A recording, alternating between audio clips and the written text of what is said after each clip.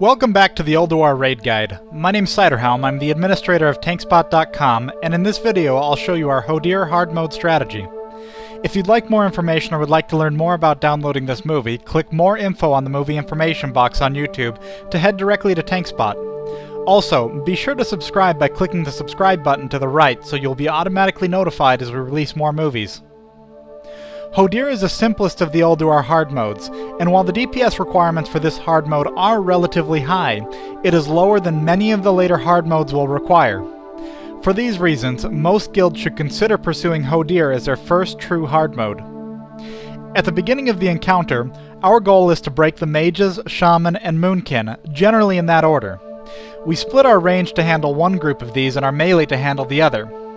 In our strategy, I pull Hodir near the melee group for a very slight boost of DPS on him while this is occurring, and to allow melee to keep DPS up on him while they move him into position.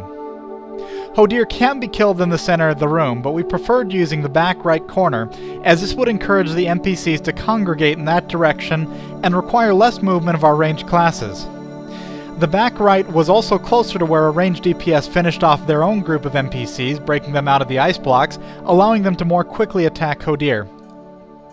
Before going further, let me emphasize that the basic principles of Hodir apply. Don't get hit by flash freeze, don't get hit by icicles, and don't get hit by anything that is avoidable. Also, breaking NPCs out of flash freeze is important, but you won't need to break them all. We marked the mage NPCs and had two groups of ranged DPS burn them down quickly after each flash freeze. Once they're out, they'll quickly free all of the remaining NPCs. Beyond this, there are a few more things you must keep in mind through the encounter that were not important to know on your first Hodir kills. First, ranged players should take advantage of toasty fires so long as it does not impede their DPS in any way.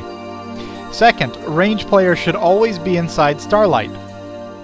Third, Storm Cloud buffs from Shaman are by far the most important buff in this encounter, and your DPS classes need to understand how to make use of this when it comes.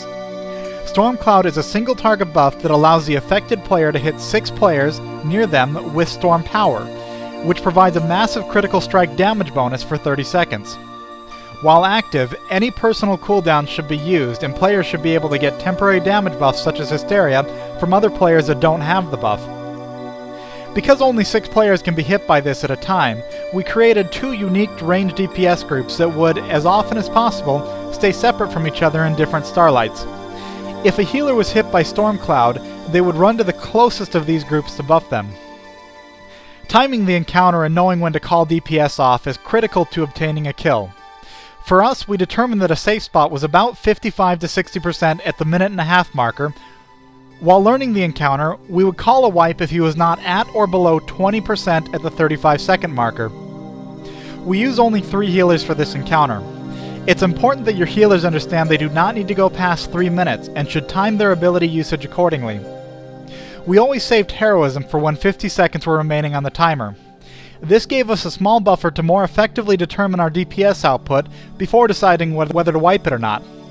It also worked well with our Wild Magic and Speed Potion timers, which we also used in the last second prior to entering combat for a boost on breaking the initial NPCs out.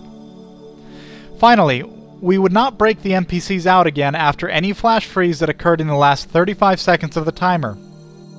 Be judicious and safe in calling for wipes and bring players who can put out the numbers and stay alive, and you'll get this hard mode down. Thanks for watching this movie. As always, feel free to ask questions or add suggestions either on YouTube or in the strategy thread on TankSpot.com. Also, TankSpot donors can download all of these movies in high definition directly from our servers.